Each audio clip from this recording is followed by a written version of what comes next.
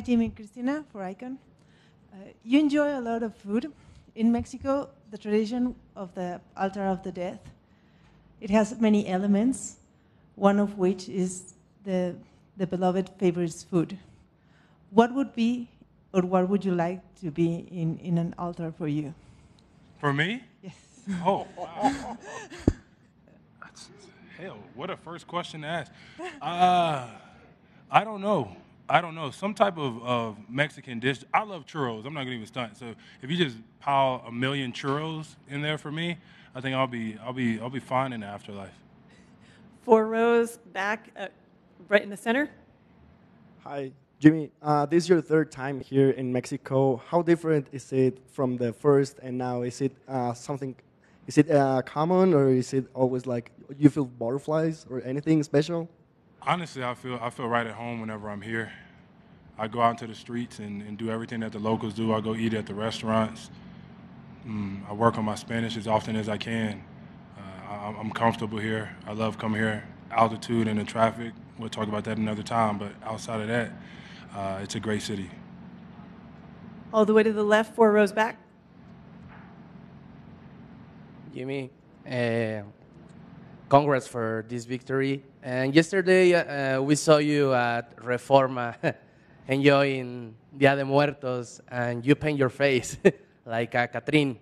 How do you feel to do that, and what is the most important thing you look in this tradition in Mexico?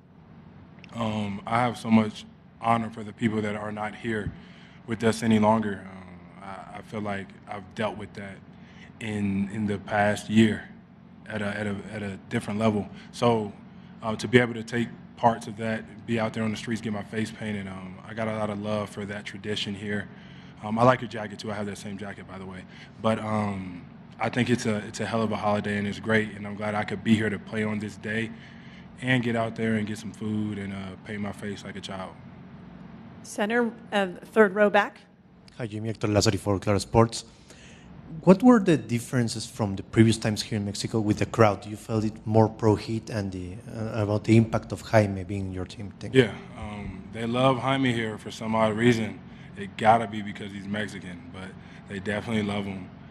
The crowd showed up and showed out. We had a lot of fans in here tonight. It's been different for me every time that I've been here, but I've been here with so many different players. I've grown as a player. Hell, I'm 35 years old now, so I'm known a little bit more, but it still gives me butterflies to hear everybody cheer for me in a foreign country. Last question here on the right, 2 rows back. Hi, Jimmy. Ivan Araujo from Agencia JRF. Well, you were enjoying the festivity these days. So, do you think this was just a regular season game, or there is something special about tonight's game? It is a regular season game, but it's always special to be able to play in a foreign country, a great city like Mexico City at that, in front of some incredible fans on a day like today. I just love the fact that we get to be here and hoop in front of all of you, and I don't ever take that for granted. We don't ever take that for granted. And Jaime got to be here and do everything for the country of Mexico here in Mexico City. So I'll take care of my fellow Mexican. Thanks, Jimmy. You know it.